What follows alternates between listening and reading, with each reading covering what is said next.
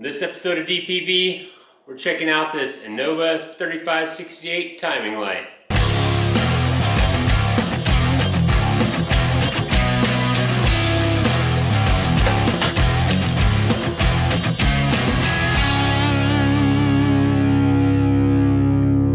Welcome to DPV. I'm Josh, and today we're checking out this Innova 3568 timing light.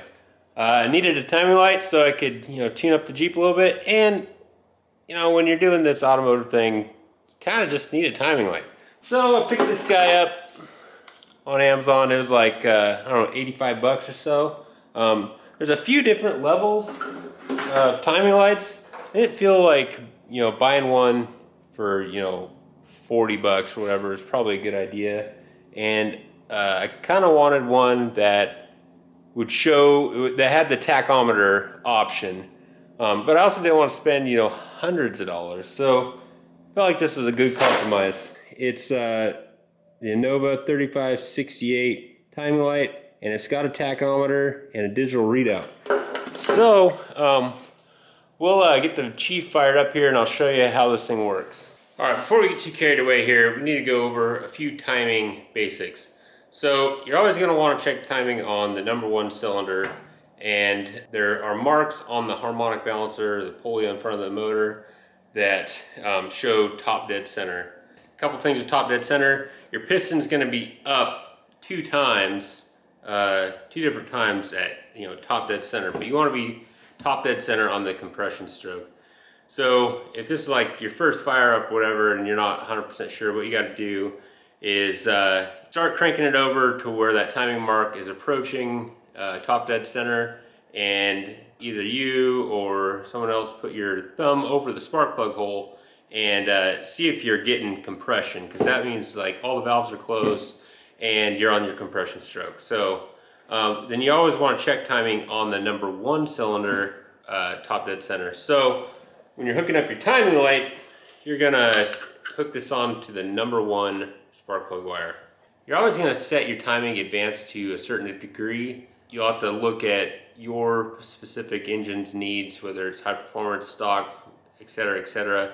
But it's always going to be a little bit advanced, because you can imagine as your piston's coming up in the cylinder, you want it to fire before it gets to the top. Because if you wait to fire till it gets all the way to the top, you're already too late, because by the time everything hooks up and you get that flame, the piston's going to be on its way down and you're losing power. You're not going to, fire it at the most compressed stage. So that's why you set it a little advanced, especially in high performance motors and ones that are going to get higher RPM, because that piston's moving so fast that by the time it sparks, you spark it here, it's actually going to ignite there. So that's why you need a little bit of advance. We're set at about 11 or 12 degrees on the Jeep.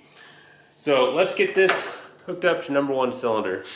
All right, so yeah, I just find the #1 spark plug, follow that wire back, and that just clamps on there. Easy peasy. And you want to make sure that your cords and stuff are not in the way of your fan. All right, your timing light grabs power from your battery, so you just hook up. Make sure you hook them up on the correct side. Now we're good to go. You see it's powered up. We're going to start up the Jeep. It's going to take a couple minutes for it to warm up. So let's get that going.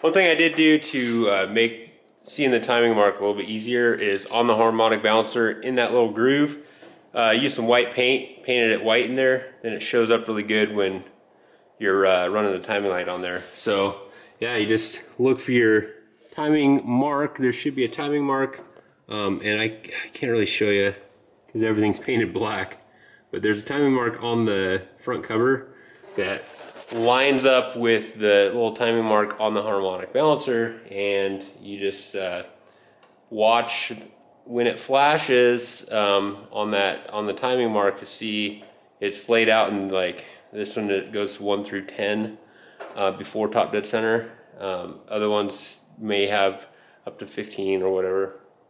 So you just look at that, find out where your timing's at, and if you have to adjust it, you know, you just turn your distributor one way or the other, whether you need to, you know, advance or retard. But yeah, I'm pretty happy with it. It's got the digital readout, it's got the tachometer, it's got that other feature I just found out about. So pretty cool. They do have a next level up on this that the reviews say is a little more robust. I didn't feel like I needed something super sturdy because I'm not going to be throwing it around, and I'm probably not going to be using it as much as, you know, a normal mechanic shop. So this one for $85 I feel like was a good deal. I'll leave a link to this one and the next step up on the Innova in the description below. You can make your own decision. I'm pretty happy with this one, but yeah, that's timing basics and the Innova 3568 timing light. If you want to support the channel, we got merch on Teespring, like these safety third shirts. Link for that is in the description below. You can shop on Amazon, buy one of these timing lights. That helps out the channel. You can become a Patreon. And last but not least, just like, share, and subscribe.